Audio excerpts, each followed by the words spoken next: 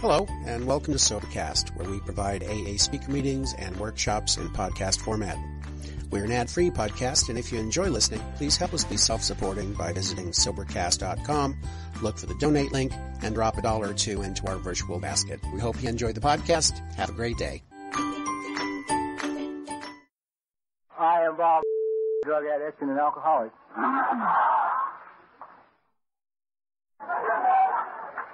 Newcomers have got to wonder what they did, right? Fuck up consistently for years and you get a big ovation in a meeting like this.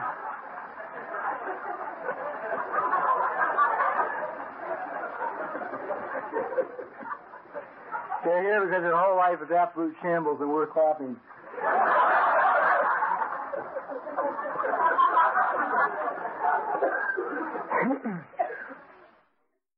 I feel a little strange speaking at the 13th annual Young People. Unfortunately, I passed that 40 a few years back down the line. But I can remember when we didn't want anybody over 40 at the podium for any reason. We felt they had nothing to offer but money. And there were a couple of groups in Southern California where we charged them $1 a minute if they wanted to participate. And they paid those who were really good-hearted and didn't have an ego. They could get up and do it, help us out because we didn't know that we needed help. Now here I am, one of those over 40. Oh, God. I always get blown away when a lot of people show up because I live with me 24 hours a day, see. And I know what a joke it is that you're all here to listen to me.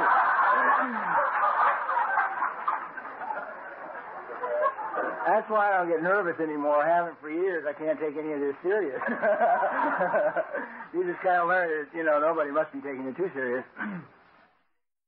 It's like, because about the only thing I can share with anybody is the fact that based on my experience and the experiences of people who are close to me, who I really have grown to love and know over the years in AA, is that A, sobriety is painful. B, it's long if you don't drink.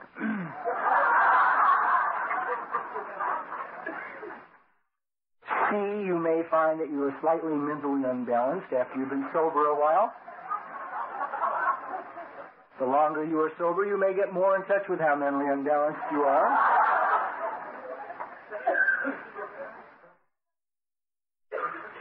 And then when you finally reach this point in sobriety where unequivocally you are less afraid of what you think God has in store for you than you are the pain you're in today you'll let go. And I'm convinced that seems to be about the only time most people let go. And isn't it interesting that we are involved in a program which says that it is spiritual by all definitions?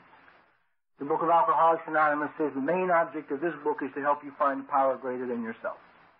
It doesn't say the main object is to get you sober, to get you your old lady back, to get you a job, to get you a new automobile, to get you nothing. It says the main object of this book is to help you find power greater than yourself. Which means therefore that we're going to talk a great deal about God. Now, you would think, a logical person would think, that people who have been through what we have been through to get here, if we came in the doors and we sat down in a chair and somebody said, look, I got this solution for you. I'm going to lay on you a book, man, and if you read this book and do what it says in this book, it will turn your life around. You can have all the things you ever hoped for, dreamed of, anything in the world is possible. It is here for you. One would think that filled with that information and based on the flamethrower we got in our ass coming through the door, that we would embrace this and say, yeah, lay it on me, because we did that with everything else anybody gave us.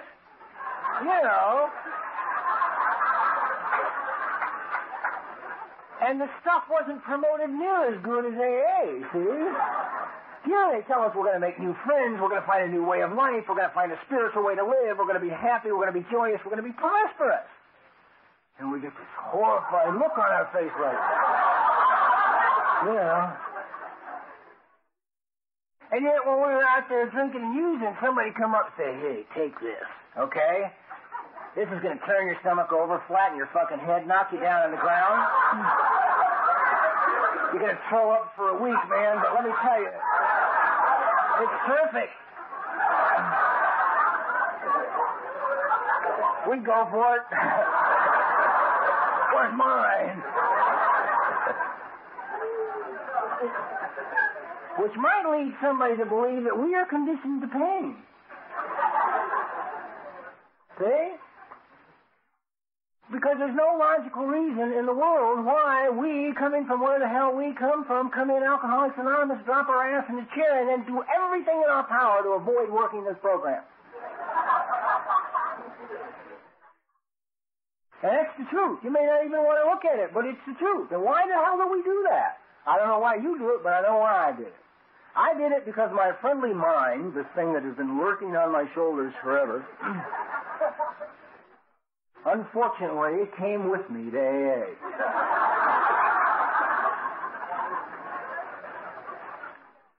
Now, I was a burned out, 9/10 dead, dope fiend alcoholic at about 135 pounds, sleeping on rooftops when I got here, okay? I had no money, no car, no girlfriend, no job, nothing. Just sick and dying, all right?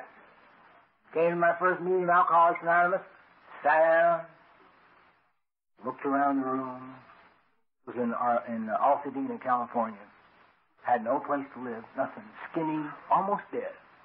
And this mind of mine, this wonderful mind, looked at this AA meeting and said, oh, Jesus, we sunk to the bottom this time.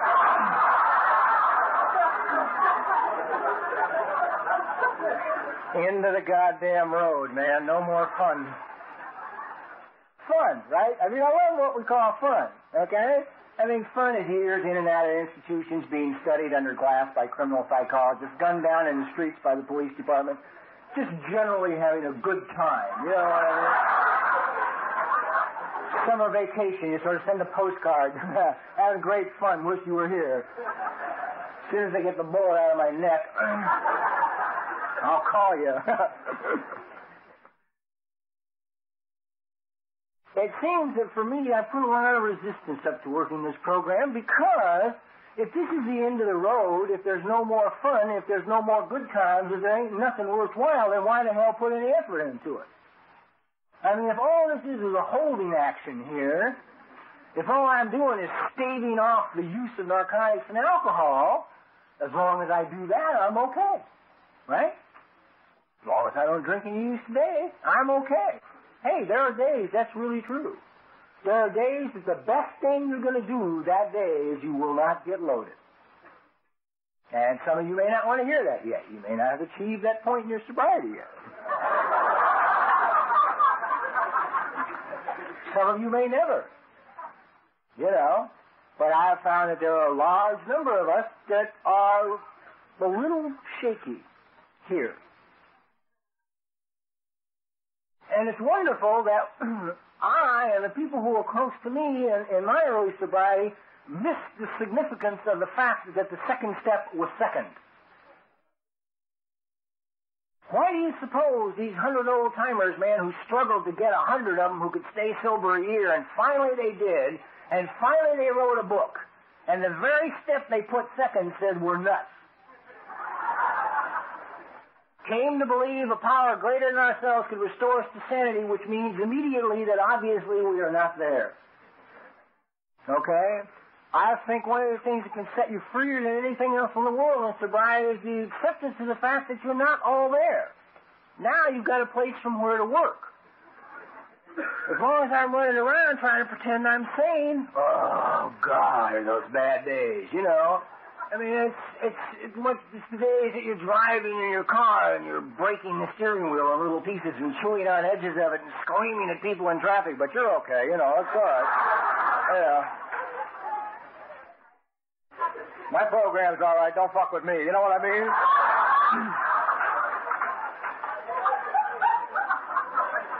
Nobody's talking to me about my goddamn ego. If you had what I had, you'd feel like I feel too, you know what I mean?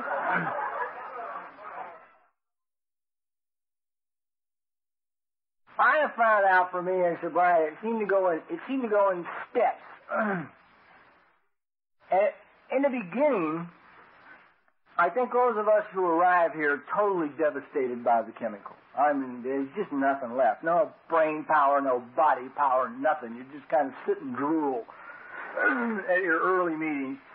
I think you're really fortunate, and I think we are fortunate, because we know that the one thing we don't want to do is use chemicals again. We don't know that we want sobriety. I don't know that I want a spiritual way of life. I don't know that I want to attend AA meetings forever, for Christ's sake. I don't know any of these things. All I know is I can't get loaded one more time because I'm going to die. That I do know. That's like ingrained, or be incarcerated forever. So we've got that one simplified, okay? So you get in the program, and if you get good sponsorship, they get you busy. All right? They keep you going. They tell you got to have activity in order to not drink and use today. You got to work at it. You got to haul newcomers, go to meetings, make coffee, move chairs, mop floors, just generally pitch in, right? So if they're physically bigger than you are, and you're petrified of them because you know your sponsors are totally insane,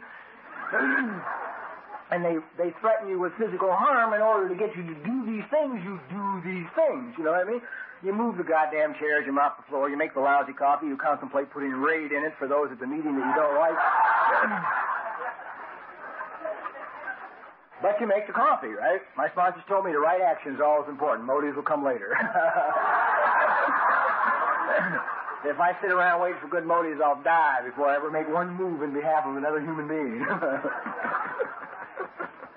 So just make the coffee. Don't worry about making it with a good attitude. Mop the floor. It doesn't matter if you hate it, hate everybody in the room. Fold the chairs and put them away. Even if you're so hostile, you slam them shut and crash your fingers in them. Doesn't matter. Do these things. You get busy with this kind of stuff, and you get going along, and next thing you know, you got a year, man. You blow out your year candle, and now your sponsors have got you going to 4,000 institutions, right? Every time you turn around, you're somewhere, man. You're back, you feel like you never got out, right? You know, oh, Jesus, here we are again. I hear bells and things locking and clanking, and, you know. And so you drive miles and miles and miles to institutions that you don't want to all over the goddamn state, you know, and you just go and go and go, and God, next thing you know, you got 2 years. Then you get 3 years, kind of, you start slowing down after about 2.5. You quit going to 9 meetings a week. You take a night out and you go to a movie. You risk it all.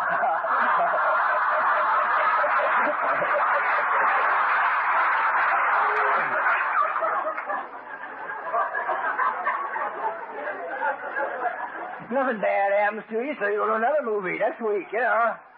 Now you're going to meetings and movies, man. You're beginning to become part of the world out there again, you know. Because going to work don't count. You never think of anything at work except the one you're going to get to the meeting that night or who you're going to kill on the job that you can't stand. Or, you know, they're firing you the next day. You know, so work is never really too much of an escape. So now you start sliding into your 3rd year of sobriety, and you've gone to institutions, and you've gone to meetings, and you've made coffee, and you've mopped floors, and you've folded chairs, and you've done all this, and you've been to a few movies, and if you're really brave, you may even have been to a dance. You may even eaten dinner where they serve alcohol. I don't know. You know, you may how far you have taken it, but now you're out there again, see? And so you slack off on a few more meetings. Now you're down to maybe 3 meetings a week, and you say, it's okay. Things are cool. And then suddenly, it's like, what happened for me, it was, I was putting every ounce of energy I had into not using and not drinking. I mean, every waking moment went into that. I mean, that's where my energy went. So I didn't have time for feelings either. I mean, you can't be having any feelings except anger and hostility, which you brought with you anyway. You know, immense rage from the streets, so that kind of goes with you the first couple of years if you have enough of it. So it's almost like I did with the activity what I did when I drank and used. When I drank and used, I used the chemicals to hold the feelings down. Didn't want to feel anything, use chemicals, you can control the feelings. I take this and I get that feeling. I take this and I get that. I shoot this and I get that. Now I got it wired, right? And so for years you go along until everything stops working and then you're, come here. No one drops in AA out of virtue. Nobody flies into their local AA meeting to shape up their life. God, you know, I sort of made a fool of myself last night at the cocktail party. I think I'll go to Alcoholics Anonymous.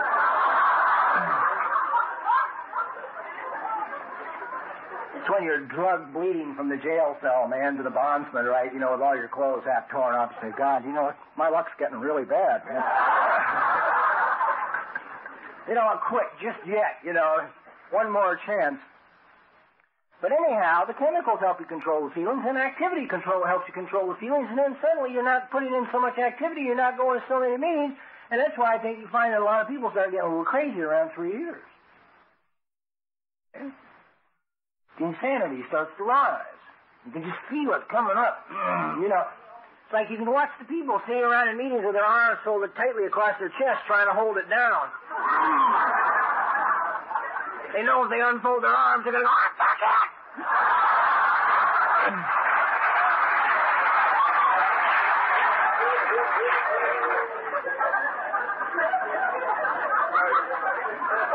So rather than release a real honest-to-God feeling, they just keep holding their chest. You know.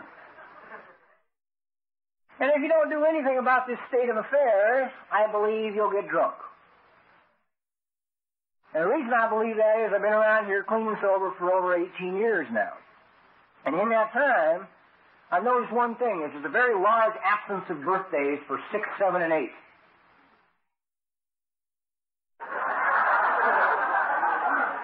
Somebody identified.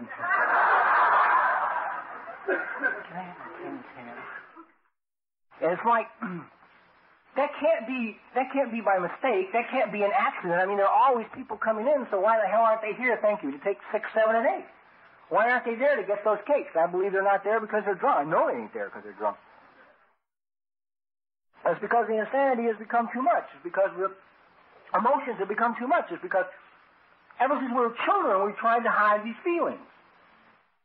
You know, your little kids, you do it different ways. Dolls, stuffed animals, books, sports, school. I mean, some people threw themselves totally into the educational process. Some people threw themselves totally into the crime process. It doesn't matter what you did, but you did something to avoid these feelings until you discovered the world of chemicals and you could get some control, see? So ever since we were yay high, we've been running from these feelings, and then they blow up in sobriety and you're screwed. What are you going to do? Here you are, man, and maybe you're going totally stark raving bananas, and you know it. But you can't tell anybody, because nobody else is talking about it. Everybody else is smiling. How are you, John? I'm fine, thank you. Oh, that's interesting. I heard that your wife divorced you, you lost your job, and your car was repoed this morning. Oh, yes, but it's nothing I can't handle.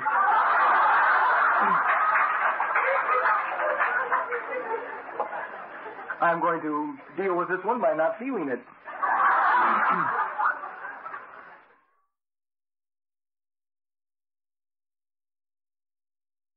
So here we sit, a few years sober, banana cakes. Nobody's talking about it. What the hell do you do? Those who are fortunate, surrender. Those who aren't, don't. Those who don't surrender for one reason and one reason only. Because you were afraid of what you think God has in store for you. And the only reason you are afraid of what you think God has in store for you is because you think of yourself as a piece of shit. May not be a pretty term, but it's true. I'm absolutely, thoroughly, totally convinced beyond any doubt that there's a major, basic problem in the alcoholic. It's absence of self-worth. We don't have any. None. Zip. I'm trying to get a little at 18 years. How come? What the hell happened to us? Why do we walk around this program with no self? I mean, guys, do you realize that this program, if applied to your life, can create in your life the most incredible things you have ever known? I mean, I know people who apply this program to their lives, and they're happy and prosperous and successful, and their health is good, and their outlook on life is good, and their thinking is positive. They don't know about negative bullshit. They don't even want to hear negative. And they don't want to know about hyper-energy. They want to know about peace and quiet. Go to an AA convention sometime. Look for a little peace and quiet. Walk through the lobby, registration time. You know. Take a guru through, man, he'd die halfway through the lobby. The energy would kill him. He just wouldn't be able to take it, you know. Because we're like this all the time, because we're holding all that crap back and we won't let go of it. And can't let go. I can't surrender anything to God because God don't care about me. He can't care about me. My mother and father didn't give a shit about me. How can God care about me? Sounds funny, man, but let me tell you how an angry young man is built. Okay? Because I went through a lot of years in this program, and it got me hot when I first realized what happened. I took a lot of inventories, okay, with 5 different sponsors. Now, my recollection of my life began at 15 years of age. I took 5 inventories. All began at 15 years of age. At no time did one of my sponsors say to me, what happened before then? And if they had, I would have just said, Jesus, I don't know, don't ask me. I can't remember nothing. Zip. Blank. You know, no big deal. Who the hell needs that anyway, you know? Let's live today and get on with today's business here. Why do you react to women so strangely? I don't know. Don't bother me with that shit. It's got nothing to do with my childhood, for Christ's sake.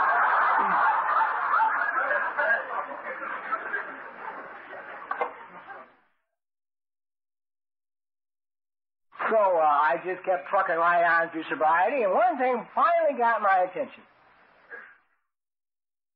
One day the ladies in my life now and I were having a rather loud discussion. And she pointed out to me that I had been married 5 times. And it's highly possible if you've been married 5 times, it's not them.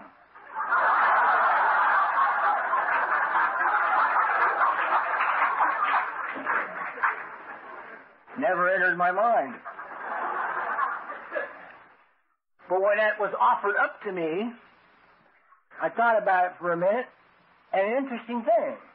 There is a number back there somewhere. I don't know if it's 3, 4, I don't know what one it is, but after you pass it, you just really can't say it's them. I went, Jesus, maybe it's not. Maybe I've got a problem. So I thought, well, who the hell am I going to talk to? So I thought, I think I'll get a therapist. So I went and got a woman therapist. I'd heard good things about her. I'd been sober a long time. I'd done the best job I knew how to do with this program. I'd taken it as far as I could go based on the tools I had to work with. I couldn't do anything else. So I sat down with this lady therapist, and we had our initial meeting. I'm going to get to know her, and she's going to get to know me. So she said, well, tell me a little bit about your childhood. So I said, well, when I was 15 years old, I was sent to Manual Arts High School. And Manual Arts was a racially split school, and I was a hostile, angry young man, and I had a lot of trouble, and they threw me out in less than a year. That was the end of my formal education, and during that period of time, I also discovered the wonderful world of chemicals. And I talked on for a few more minutes, and finally she held her hand up. She said, no, wait. She said, I said, tell me a little bit about your childhood. And I said, I did. He said, your life did not begin at 15 years of age. That's a good point. And I sat there and I looked at her for a minute and I said, I'd love to tell you about my childhood, but I can't remember anything about it. I said, I can recall maybe 3 incidents from the time I was born until now. And they are not, really joyous incidents. Falling out of a second-story window, cute little things like that. On the back of my head, a lot of people said, oh, that's the problem. So she said, she laughed heartily, ha, ha, ha. Said that perhaps that we could, find something to look at. Now, I spent a lot of time angry when I was young, okay? I had my first fist fight when I was 4 years old in a park. Now, you would think that if you got a 4-year-old kid in a righteous fist fight in a park, somebody would say, how come he's so mad? Standing there with his little blonde curly hair and his big blue eyes and his little sailor suit trying to punch some sucker twice his size. There must be something wrong, man. None of the other kids were out there in their little sailor suits, man, getting down, in the park. Just me. See? But I didn't know why. Never did know why. You take when I was like 8 years old, it's kind of like, what's the first thing I remember? Well, one of the first things I remember is my people were poor, okay? Now, nobody talked in our house, ever. It's like talking, nobody just talked. Screw talking. Or emotion. Nobody kissed, nobody hugged, nobody talked. It's like, just be quiet. If you're quiet, you're good. Don't display any kind of emotion, happy or sad. They didn't want to be bothered, right? Okay, so it's like, you learn it very early on that silence is cool. I mean, I was able to sit through 72 hours of police interrogations and never even mention my name. You know, just sit. I wonder where I got the capacity for that, because those can be fun. They get angry after about the first 4. And it's like, I'll just be quiet, because quiet was good. Quiet meant I was a good little boy. I didn't express any goddamn feelings or emotions, okay? But that leads to a small amount of anger. And other things lead to anger. Like Christmas time. You may say, what has this got to do with sobriety? For me, it's got a lot to do with sobriety. You may not be saying that. You may be listening, too. Christmas time, not having any money. I couldn't get any money. I couldn't go buy my mother a present, right? I mean, there was no money to buy her a present with. So I go out in the kitchen, all right, and I get like a cookie cutter and a spatula and a rolling pin, something, and I wrap them up in Christmas paper. And I'd put a little bow on and scotch tape it, and I'd make out a little card for Mom, and I'd put it under the tree. Okay? That was my contribution to Christmas. It's my mommy, man. I'm going to give her something wonderful. Wonderful to me, you know. Christmas morning, you come, she'd find that crap under the tree. She'd say, what is this? You know, I was looking for this for a week. You know.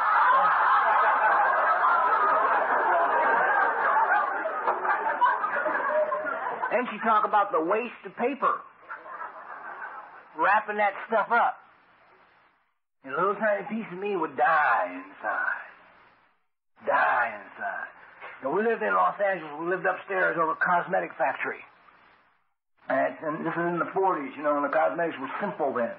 Lipstick, powder, and that's it, you know, perfume. And they made, I don't know, maybe 6 different things.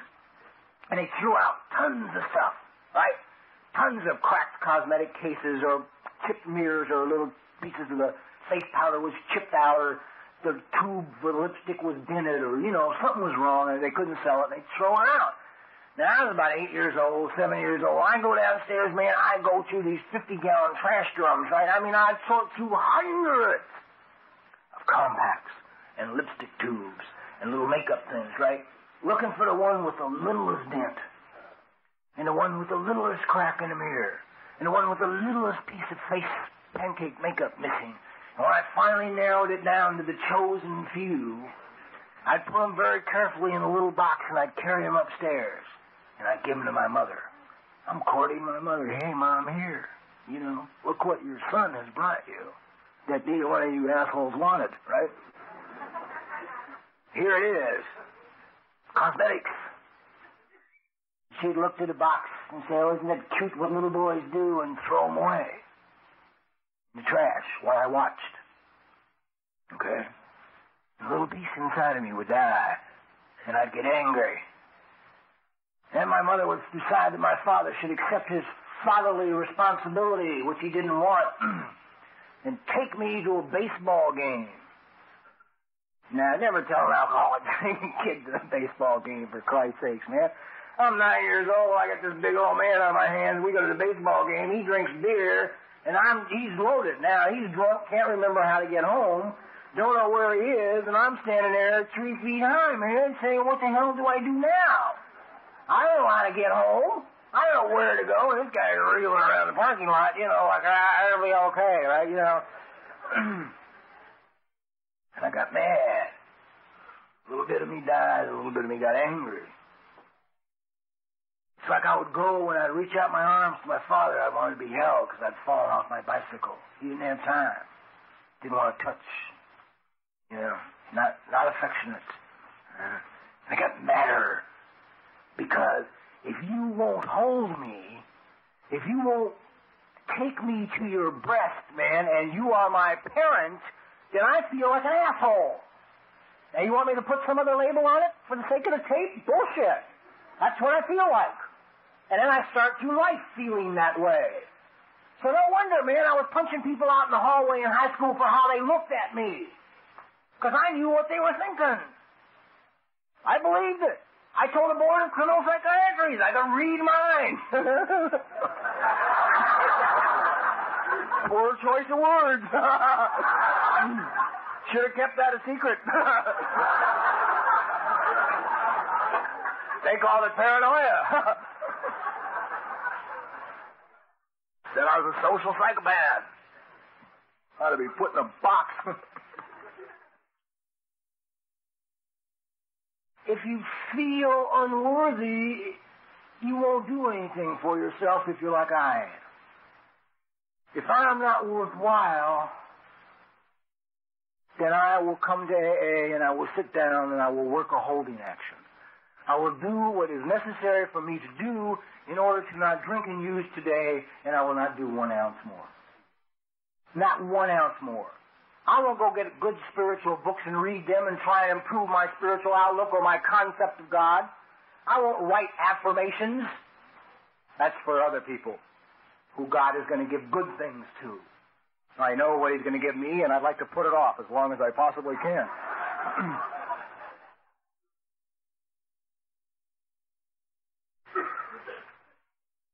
It's like, in Alcoholics Anonymous, I don't know, it seems that we have a lot of, maybe no more than society in which we live, but there are immense relationship problems. Terrible relationship problems. Of course, when people meet in the day room, of your local nut factory, you're starting somewhat, in a minus position. But there are a lot of reasons for it, I think. My opinion only. If you're new here tonight, everything I say is my own opinion. Buy the book, read it, come back to another meeting tomorrow night, you'll hear somebody talk about drinking.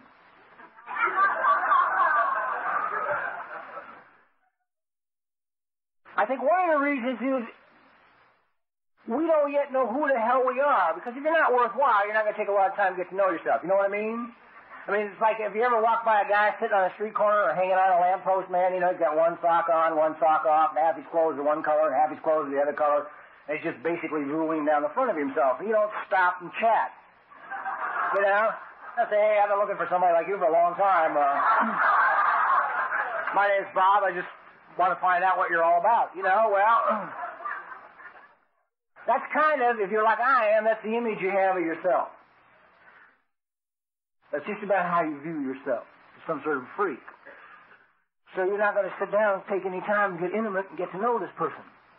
Just like you're not going to take any time to get intimate and get to know the scrounge laying on the corner. You're going to run from both of them. Hard to do when you live with one of them. That one goes everywhere you go. So you don't know what the hell you're looking for. You don't know what you want in life. You don't know what you want in employment. You don't know what you want in God. You don't know what you want in women. You don't know what you're nothing. If you're like I am, you don't know nothing. You're just trying not to drink and use today.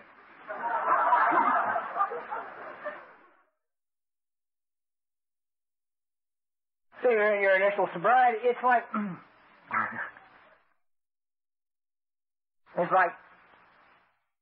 relationships, as I understand relationships, are give and take. You're supposed to give love and tenderness and affection, respect to this other person. You're supposed to get it back in return. And their question is an interesting one. Somebody posed to me. How do you expect to give to another human being love, affection, tenderness, intimacy, understanding, until you've given these things to yourself? And isn't it interesting, the big book of Alcoholics Anonymous has a heavy line, and I always thought it applied to sobriety. You cannot transmit something you haven't got. You cannot transmit something you haven't got. Most of us meet in Alcoholics Anonymous, and we're looking for a mate, but we don't know what we're looking for. It's like, you ladies, if you will pardon me for being so forward as to assume what you might be looking for.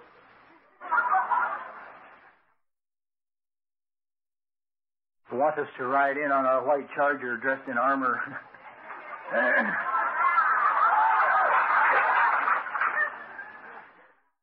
Shiny, non-creaking, problem-free armor.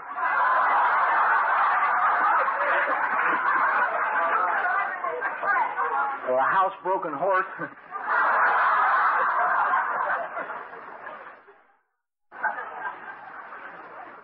To rescue you from the doldrums of life, to take you away from the pain and suffering of trying to cut it one day at a time on a daily basis. And maybe we'll give you the affection that your father has never given you, and we'll give you the approval that Daddy never gave you. And if we don't, you're going to get us for him.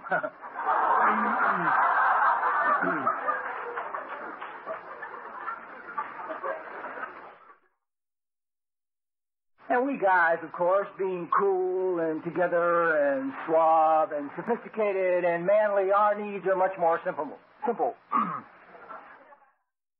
We're looking for Mom.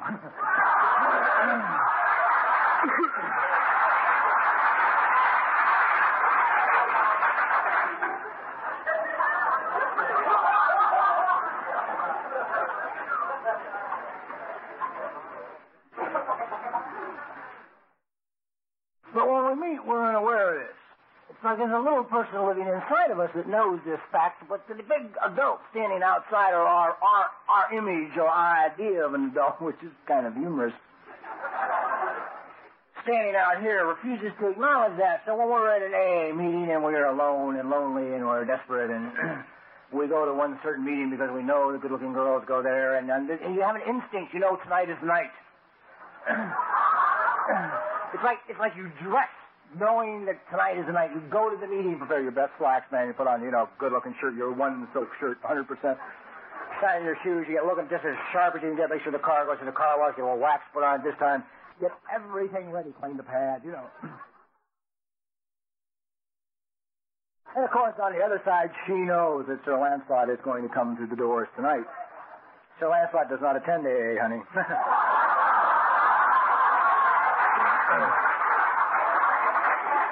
He never had a drink.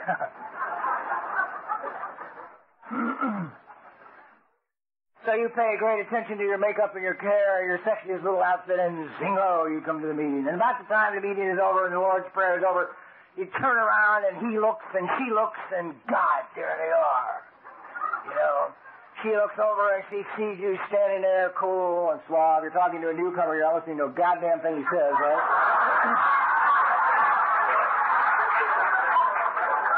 You just make sure you're standing good. So that when she sees you, you look interested. Guy said, I got a gun in the car, I'm going to kill myself. Geez, that's all right,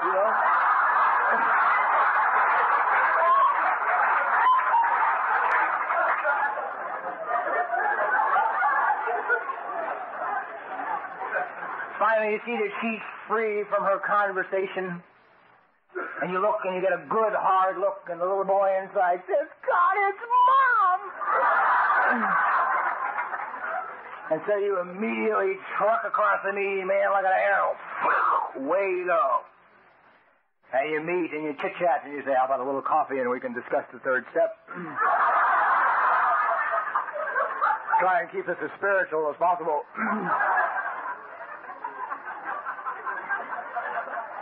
And away you go. And discuss the third step. For the next 21 days, you're inseparable. You do not see or talk to another human being.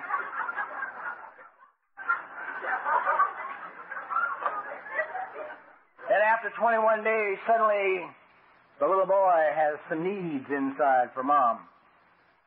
I need some love, Mom.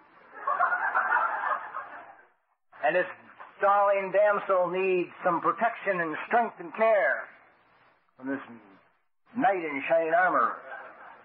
She turns to him and says, take care of me. And the two of you look at each other and say, the fuck, you got problems?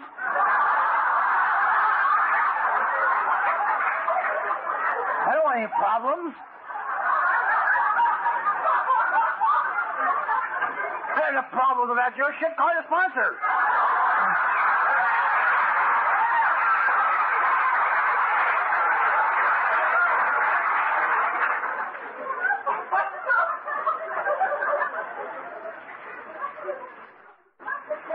See, we have to treat each other like that because we don't treat ourselves any better. See? All laughter aside, the only reason I'll treat another human being that way is because I treat myself that way. I won't do the nice things for me. I won't take care of me. I won't look after me. Why work the steps? I am not close to one human being that I know of who has willingly, voluntarily gotten up in the morning and gotten the big book when they were in a really good place. So I'm going to work a step today. I think it'll make me feel better. The people I know, most of them I can find dust on their books. Always keep it dusted. There are sponsors who will come in your house and go... And if they find dust in 10 days, you're going to have a quiz. And it won't be on Chapter 5. The people I know, man, go to work a step when they're just about dead. When they have shot every angle, you can shoot. When you stayed awake all night thinking, figuring, scheming, maneuvering, manipulating, you've got headaches, acid indigestion, you're totally crazy, you can't talk to anybody. You can't come up with a goddamn solution. You talk to everybody you know 14 times, and they don't have the goddamn answer. You're taking it to the wall. You have no place to go. You're now down to 3 simple options. Drink, blow your brains out, or work the next step. And at that point, you will work the next step. But in that instance, you're working it in again with this holding off the addiction alcoholism attitude. It's... oh, God, I'll use it for a life preserver. Hey, and they're wonderful life preservers. And every now and then you'll meet cool, hip, slick, strong people. Maybe some of their crime partners from the street. You'll run into them and they'll say, program is a crutch. Take a look at their life and look at yours, man, and then just, I always run into them, go back into the penitentiary and talk, right? You run into old partners. You get all done, they'll come up to you afterwards and say, that program's for chicken tits, man. You know what I mean? It's a crutch. You're limping around on that crutch. I don't need that kind of crap. I'm strong. I'm running a whole goddamn tier. Nobody fucks with me.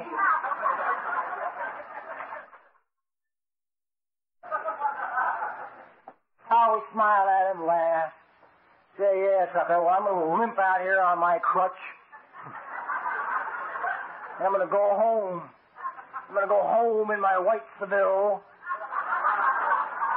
I'm going to go home to my good-looking old lady. And we're going to make love and maybe say the third step, and then we're going to go to bed and go to sleep. Well, you lay up here all night long, wide awake, praying some son of a bitch 7 feet tall, 300 pounds, don't come through that door and fall in love with your ass.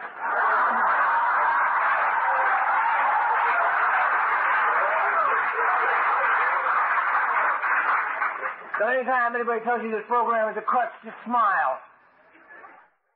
Go on your way. Because it is a crutch. It's the best crutch in the world. It holds up a sick and broken person, me, until I can find out things like, God, I can't remember my childhood. I need help. Geez, I don't have any self-worth. I better do something about that.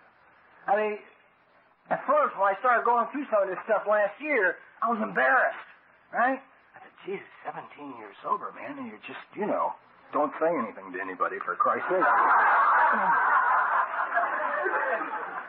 I mean, after all, there's got to be some people who learned a lot of this stuff earlier, you know what I mean? And I was talking to some of my friends about it, and they said, bullshit, don't you dare not talk about it.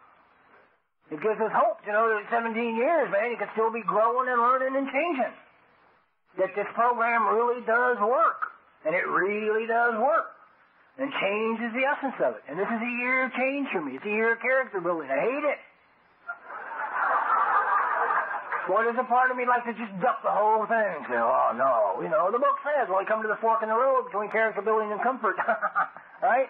Comfort is lost in the dust of our rush. Our character building is lost in the dust of our rush for comfort. Why do anything to make me better?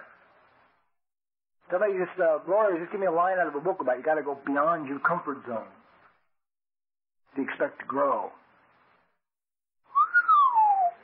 Go beyond my comfort zone? Don't you know, for Christ's sakes, I held up pharmaceutical warehouses? To stay in my comfort zone? You want me to willingly just sit around and go, no. Tell that to the sucker next door. I don't like him. Let the group across town go beyond their comfort zone. We'll stay over here and be quiet. If somebody said, geez, what do you think is probably the most important aspect of sobriety other than not drinking, I'd have to say work on your self-worth. I honest to God mean that, man. We're really okay people, you know that? I mean, we are beautiful, goddamn people. You know, we're just kind of really gorgeous. There are little kids inside of every one of us. It's perfect. Perfect. Because the kid went into hiding when the shit started coming down from the parents. He said, no, man, You know, catch me in 30 years. I ain't going for this one, you know. I'll come back later. You just get out here and handle this for a little while. So we did. We learned how to handle it. We put up one wall after another, after another, after another, after another to protect ourselves from the crap that was coming down. And the sad thing about it is those same walls that I put up between me and them and me and you are between me and me. I can't tear down the walls. I can't get to me until I tear down the walls that are between you and me. Because it's the same wall. It's the same armor. I got to get back to that little guy who was walking around with his curly blue hair, his curly hair. I dyed it green once. He was walking around with his blonde curly hair, his little blue eyes, and his little sailor suit, man, because he's not yet had a chance. He has not yet lived any of this life. And you may say, what has this got to do with sobriety? Maybe nothing. I don't know, but I'm having a lot of, getting a lot of good out of it today. And nobody asked me here to tell you what, you thought what sobriety was about.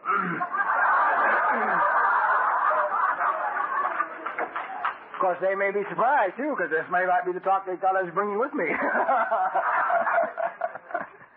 But God damn it, have you ever listened to your own thinking?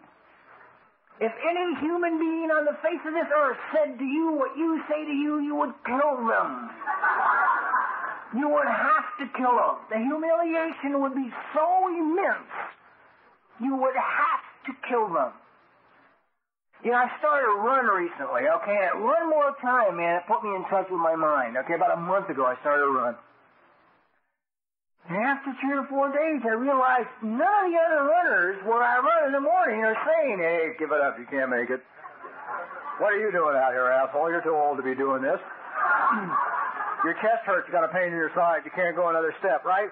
Ain't none of the other people out there saying all that to me. I'm the only one saying it to me. They're all saying, hey, hi, how are you? Thumbs up, keep going. They're all on my side. I'm the only one not on my side.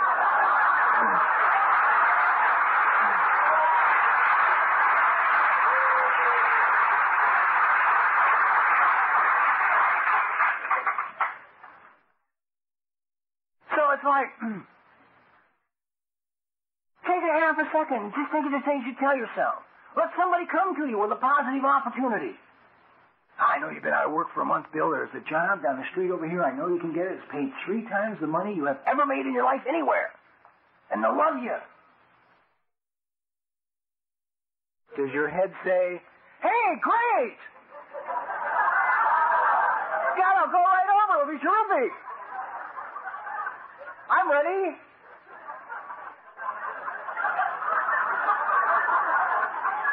And does it say, don't bother, asshole, man. You're never going to be able to cut that job for Christ's sake, You'll be there 3 days. They'll find you out, putz. You're finished. Don't humiliate yourself. Take a lousy job, something you can handle.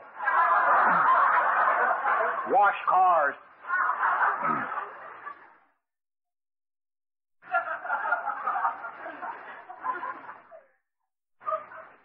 We sit here with a big book of Alcoholics Anonymous resting on our bookshelves at home, and these principles applied to your life, man, can set you on an adventure beyond anything you ever dreamed possible, and you won't work it. Why don't you work it? Because you're a bad person? No, you're a wonderful person. You're an absolutely wonderful person. You're just beset with his mind. It is his machinery. I've learned an interesting thing about this machinery. It's not as powerful as it told me it was.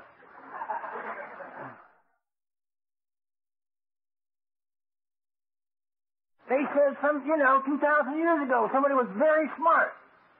Said the mind is an excellent servant and a terrible master.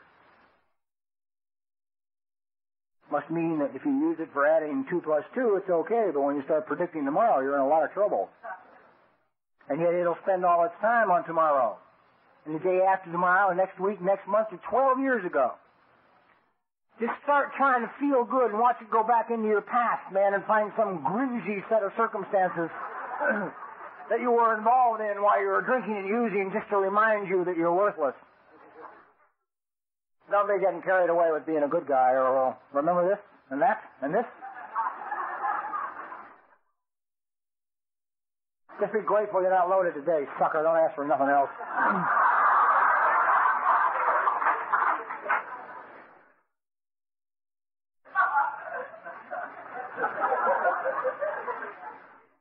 We have to laugh at it, because if we didn't laugh at it, we'd have to blow our brains out.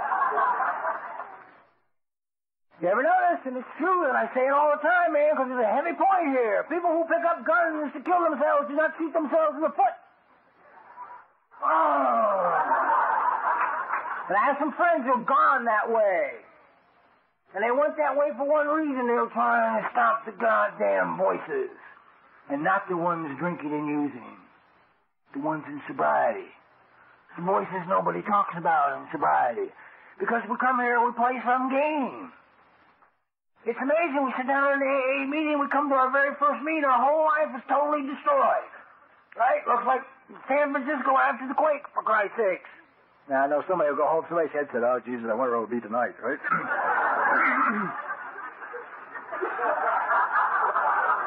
It'll never leave you alone. And you sit down in an AA meeting and this mind begins to go to work against you. Against you. It's like, it's sad is what it is. It's really sad. But the one thing I've learned lately, which is really interesting to me, is I have no responsibility for the first thought that pops into my mind. Zip. Okay?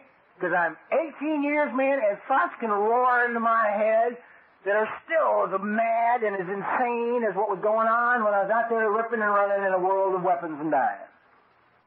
Same thoughts. But the one thing my mind never let me find out is that I do have responsibility for the entertaining of that thought. Now, you may not want to hear this, and your mind definitely will not want to hear this.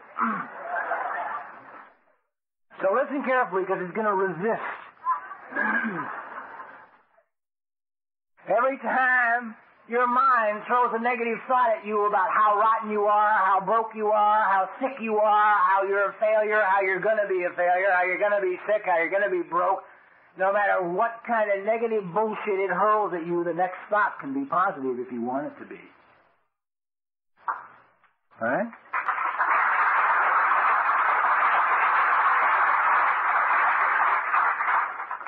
But then, why waste the effort?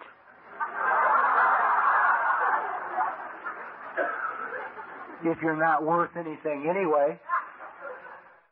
If you have no value, if your feelings have no value, if you are of no importance, if you're this terrible, sick, demented, bent, crippled up alcoholic man who's really a bad guy at heart, why think positively?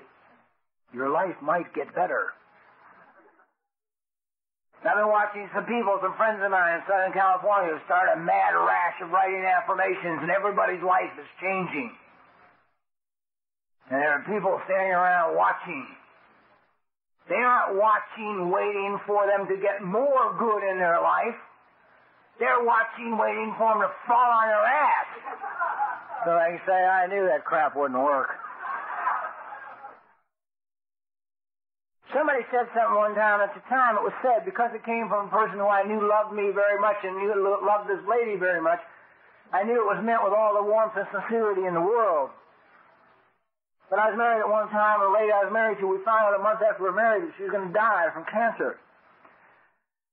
As she came home from the hospital, that day that we came home from the hospital, armed with the knowledge that she had very little time left, a mutual friend of ours came by the house, sat down and chit-chat with us. And he looked at her and he said, "Trust me." He said, "Try having a positive attitude about this for 3 days. It can't hurt a thing." Can't hurt a thing. So someone out of love can share that with someone who's been told they have a short time left. Maybe you might think about sharing that with yourself the next time this brain is telling you that you're going broke, or you're going to go hungry, or you're going to die, or your program sucks, or your job sucks, or you'll never get another one, or you'll never have a decent relationship, or all the positive information that it puts on you daily from the time you wake up. You might say to yourself, "Look, guys," because there's a lot of them up there,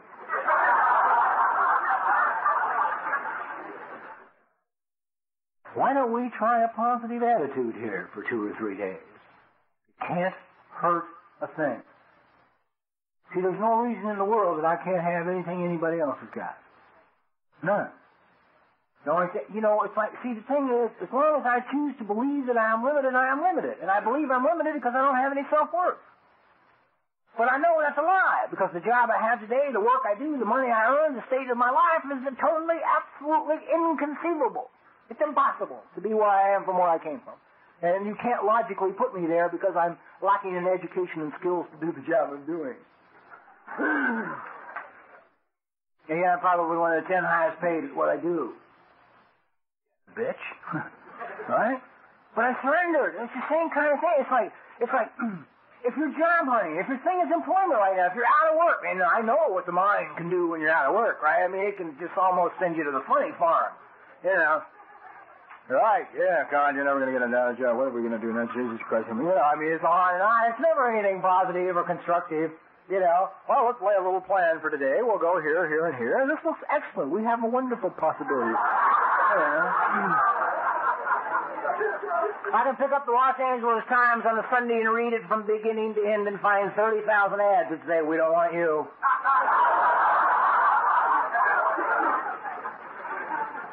Which takes care of the job hunting. I know people who have decided, see, as long as you believe, it's like, they say, some of the masters, that you have a couple of levels of consciousness which you can choose to live at. One is this one, and one is one step beyond, or above.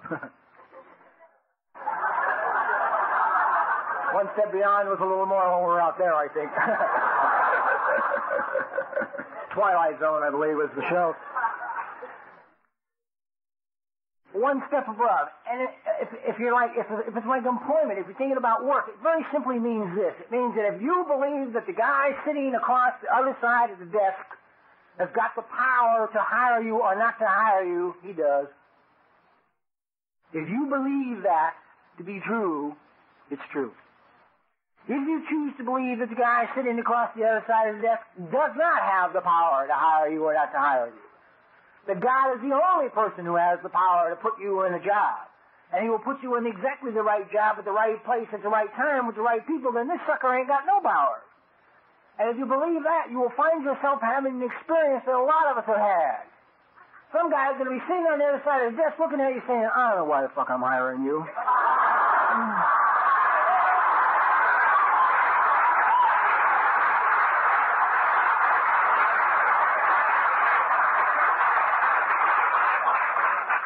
I mean, you're not qualified, you know what I mean? But what the hell, I like you. Show up on Monday and we'll go to work.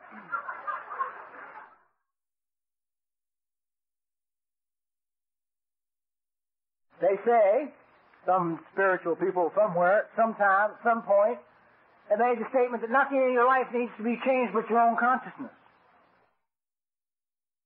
If you're sitting right now in a lot of misery and emotional pain and anguish and anxiety and just, and your mind is going crazy with what you should change, you shouldn't change. I should move, I can't move. You gotta move. Oh, you can't move, man. You don't have the money to move. You gotta leave him. No, I can't leave him. You gotta leave her. I can't go. Jesus will never be anybody else. You can't. You gotta stay here. No, I can't. I gotta, just a quiet day sitting around the house having a little coffee,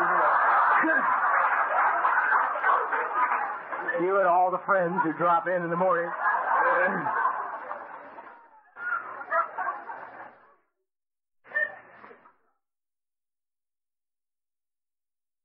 When you're in that state, it's impossible to believe that the only thing you need to change is the consciousness. If you change your consciousness, what you believe to be true. If you change what you believe to be true, the bullshit out here will change as a result. Now, the other side of that coin, which is very unpleasant, means if your life is filled with shit, guess how it got there? I mean, if one side's true, the other side can't be false. You know what I mean? So if you're sitting in the middle of a pile of crap, guess who drew it in? And that's no fun to look at. You're in a goddamn job you hate and nobody likes you and you don't like anybody on it. Guess how you got there? Guess how you drew it into your own consciousness? Why it applies to relationship, applies to where you live, it applies to everything in your life. If it's there, you wanted it.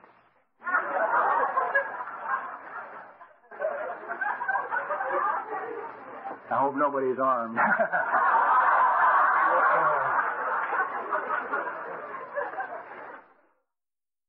When I first heard that, boy, I got angry. How did some of it tell me that? I don't want this crap. If I could do anything, I'd get rid of it. And she didn't get rid of it. Well...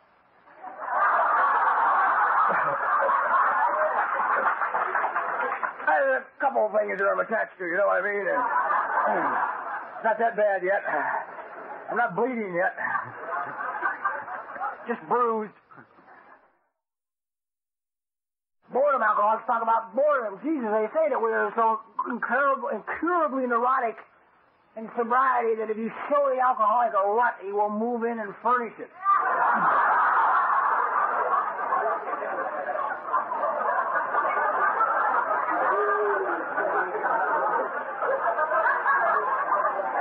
It's like, oh, that looks nice.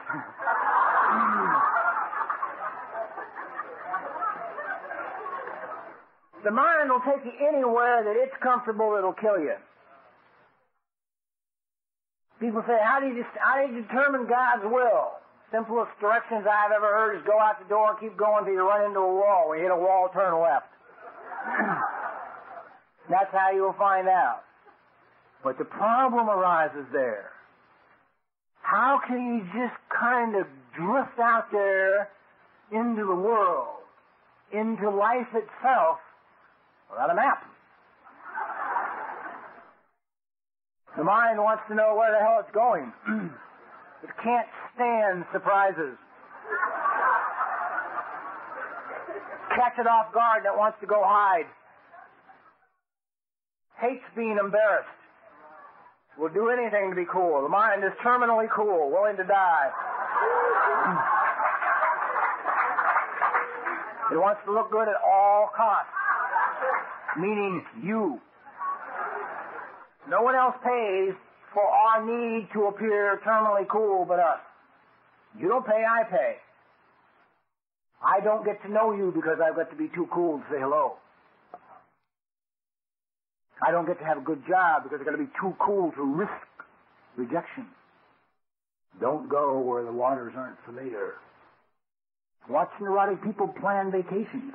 And you get a phone call at the last minute telling them the plane's delayed an hour.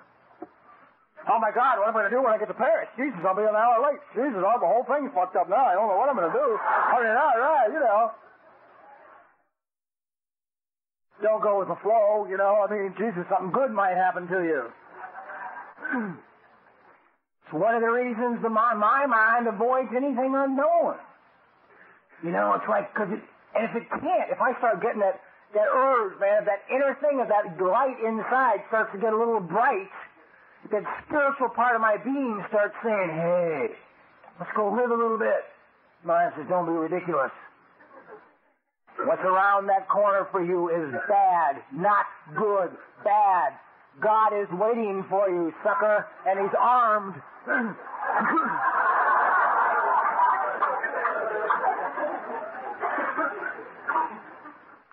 If I could sit quietly somewhere peacefully with myself and say to myself, Bobby, you're all right. You are a child of a loving Father who art in heaven. And He wants you to have everything in this world.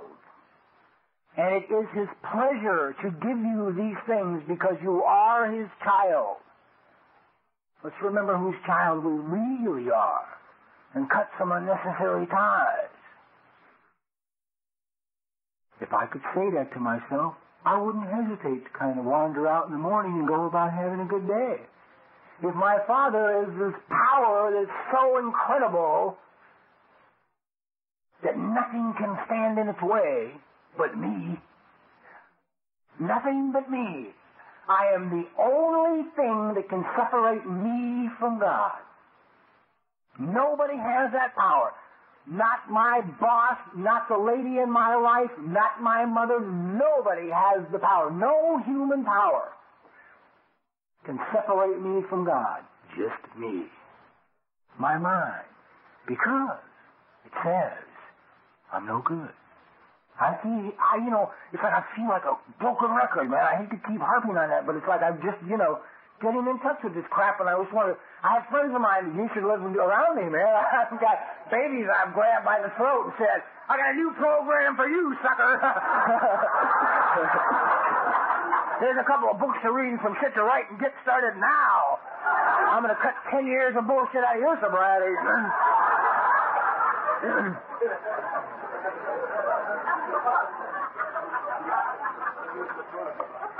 Oh, yeah, don't miss the fun, right? Somebody said, yeah, don't let them miss the fun. Certainly, wonderful time. Bankruptcy, working in car washes, automobiles being repossessed, in divorce court, just generally having a good time sober, In total emotional pain most of the time, and your mind will always sabotage you. It will find the times that it knows that you will not call anyone, and that's the times it will attack you. If you have something against calling people at the dinner hour, it will always come get you at dinner time and start telling you all these horrible things. If you were one of these people who won't call people in the middle of the night because you don't want to be embarrassed by being in pain at 3 a.m., it will always attack you at 3 a.m. It will keep you awake all night telling you nice things about how joyous life is and how wonderful and how filled with companionship and contentment and peace and prosperity and abundance it can be. It'll make you believe you're lucky if you live to see daylight. Do you ever know, say you bump your arm, you get a bruise, you wake up the next morning, it's never a bruise, it's bone cancer. Said, oh, God, I knew it. My days are numbered now, Jesus. You put anything in front of me and I will see the negative in it immediately. I don't care who it is you put in front of me. I don't care what it is you put in front of me. I will see the negative immediately. Not the positive. Never the positive. My head goes to the negative first like a computer. That quick. Offer me $1 million, and the first thing my head is going to do is wonder about the taxes. Or, because I have fantasized that, somebody walked up and handed me $1 million once, and the first thing my mind said to me is, well, you could get a yacht and a neat car and a house, but you'd have to go fast because you'd die before a year was up. Always to the negative, okay? That comes back again, man, to the fact that I can't see me as a beautiful person. And you guys, the interesting thing is, you guys aren't stopping me. You aren't stopping me. I'm stopping me. There's the few who are trying to hold you back or slow you down. It is harder in some areas in Alcoholics Anonymous to share success than it is failure. I'm serious. And I'm not putting anybody down. I'm not making it's just a fact that, man, it's a fact that exists, and there's a good reason for that, And the reason is, if I let you share your success with an attitude of happiness and joy and hey, I gotta say, wait a minute, where the hell's mine? How come this putter's got it and I don't? I'm smarter than he is. I have got to look at my life if yours is good and mine isn't. See, and my mind doesn't want me to do that. Because under close scrutiny, I eventually, someday, have got to quit listening to my mind and start listening to my heart. Well, how the hell can you listen to your heart when you tried listening to your heart when you were 4 and somebody shut a door in your head?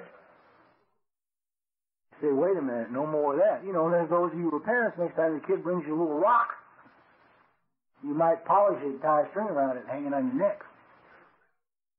See? Because that rock's very important to him. Really important to him.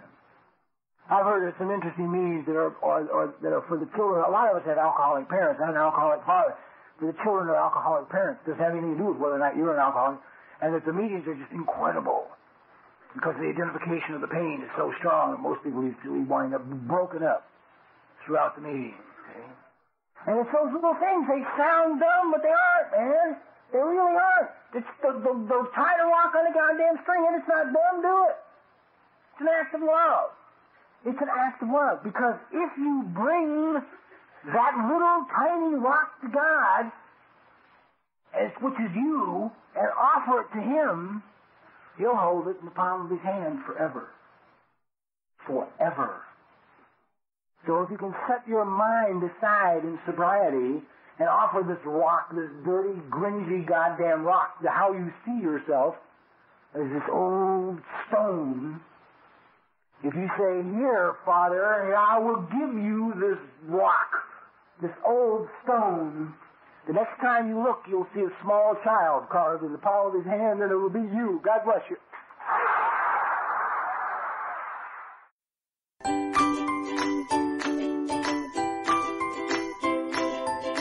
Thanks for listening. I hope you enjoyed the podcast. Sobercast is ad-free, and we'd like your help in order to keep it that way.